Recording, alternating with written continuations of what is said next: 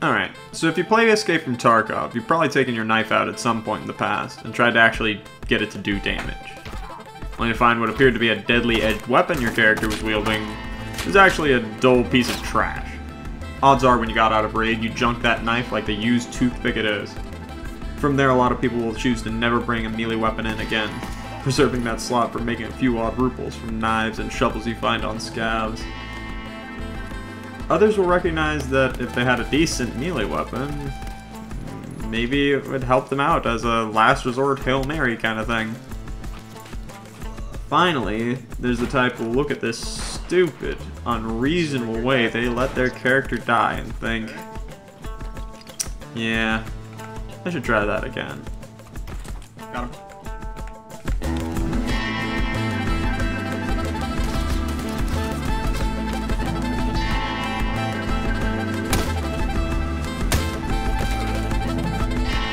Kill 2. God damn, Caleb, what's wrong with you, man? Psychopath. I guess you are. That's it, you? Yeah, dead. Going for it. He's on top of this fucking rock. What do I do about this? Get him, he's a lame ass.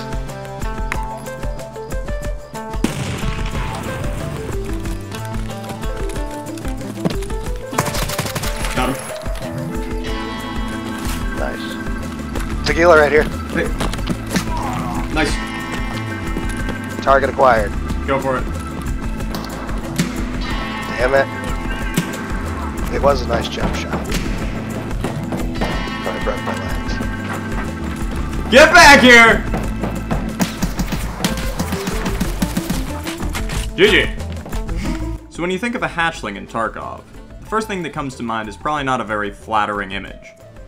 Generally, the stigma is that hatchlings play like cowards, dropping no loot and proving no threat, but still worth seeking out and destroying due to their penchant for running straight to the valuable loot on the map and stuffing it into their alpha container, where you can't get it.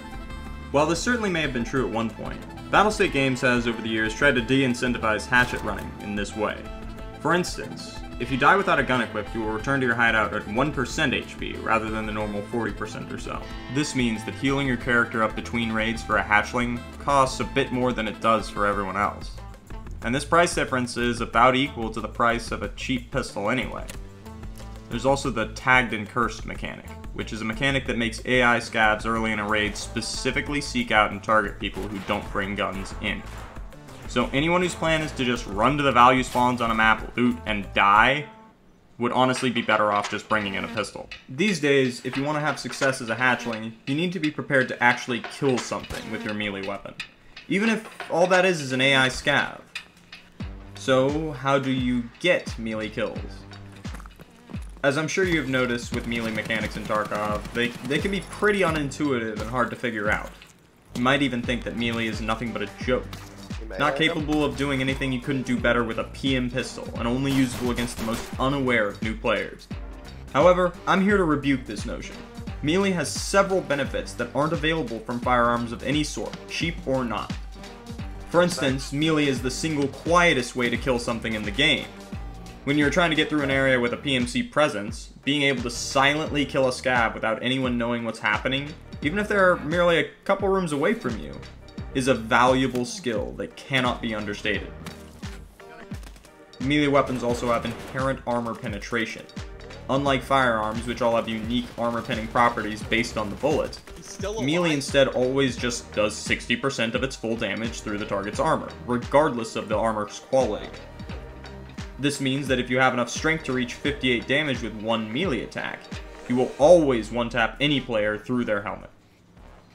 This is a property utterly unique to melee. Sure, there are plenty of powerful, expensive rounds in the game that have enough penetration and damage to kill players in one shot through any helmet. However, all these rounds have a significant chance to ricochet off the enemy helmet, robbing you of what was supposed to be a guaranteed kill. This can't happen with melee. Despite its reputation as being gimmicky and useless, hitting someone with your axe is in a way the single most reliable way to kill a player in the game. Consistent damage is all well and good, you might be thinking, but have you swung one of those things? They feel wonky as heck, and are impossible to control. Well, as much as melee in this game might seem like a crapshoot at first, It's actually very consistent, and all you need to have success with it is understanding the two main martial arts styles in Tarkov.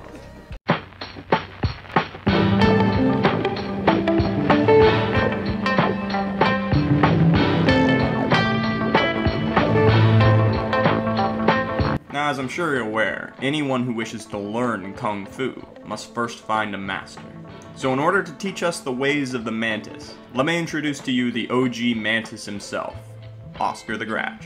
Hi guys, Oscar the Gratch here, longtime Tarkov player and even longer time neighbor of Sonic Liquid Gold. And today, we are talking about the Mantis technique. Do you remember when you first started playing Tarkov and you would stand too close to walls and shoulder check your gun, often at the worst times like peeking a corner? Well, that mechanic that used to be a thorn in your side is now going to be your best friend as we use it against our opponent.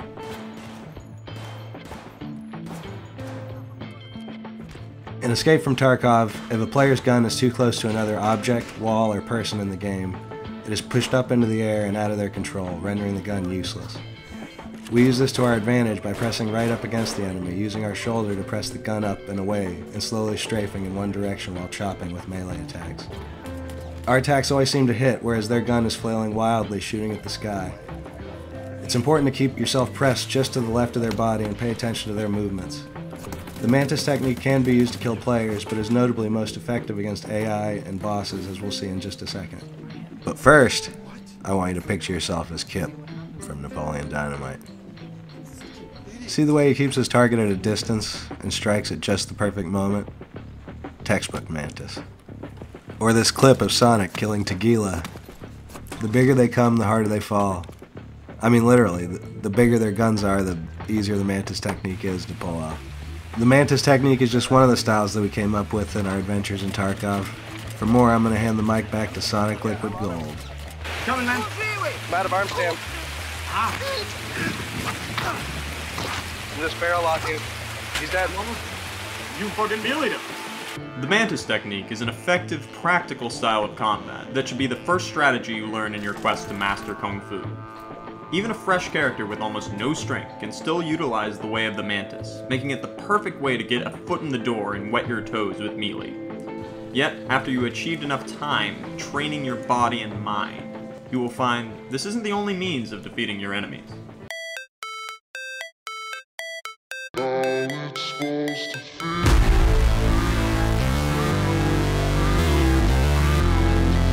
While the Mantis technique relies on controlling your opponent, delivering maiming strikes while focusing on avoiding being struck down, the Mmorpg method is a lot more direct in its approach. Instead of focusing on positioning your character in relation to your opponent, the Mmorpg user will instead be focused entirely on striking down the enemy in one blow. Surprise! Whether you approach with stealth and caution, waiting for the perfect moment to strike, or barrel at your opponent with reckless abandon, Grenade launcher. the master of the Mmorpg will try to end the fight the very instant he is within range. This sort of consistency in kill power is only achievable through gaining enough strength. How much strength depends on which weapon you have, shown here for the viable weapon options. Once you hit these thresholds, then there's no longer any helmet that can prevent you from downing your opponent in a single strike, allowing us to go toe-to-toe with some of the most geared men in the game, and, assuming we can hit, match how long it takes them to take us down. But then, how do we make our weapon consistently connect with the enemy's head?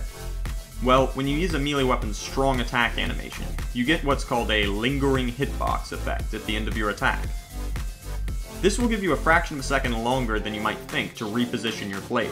So, when lining up your attack, the best means to consistently hit the head, in my experience, is to actually shoot for above the enemy, then bring the blade downwards as you strike.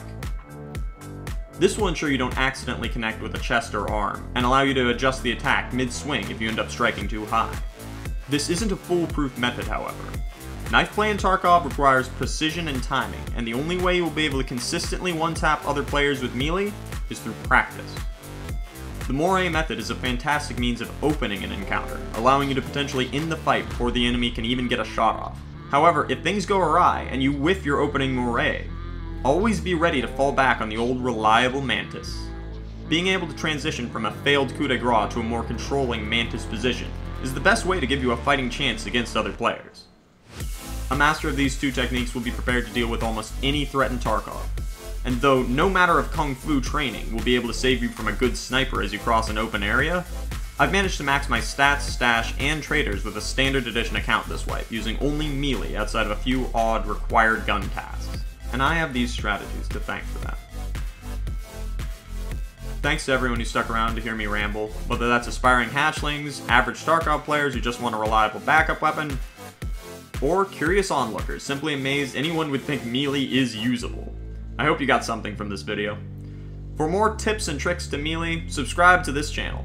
I'll be pumping out melee-based Tarkov content for the foreseeable future. And to all of you guys, thanks for watching. Now go show them how the samurai succeed.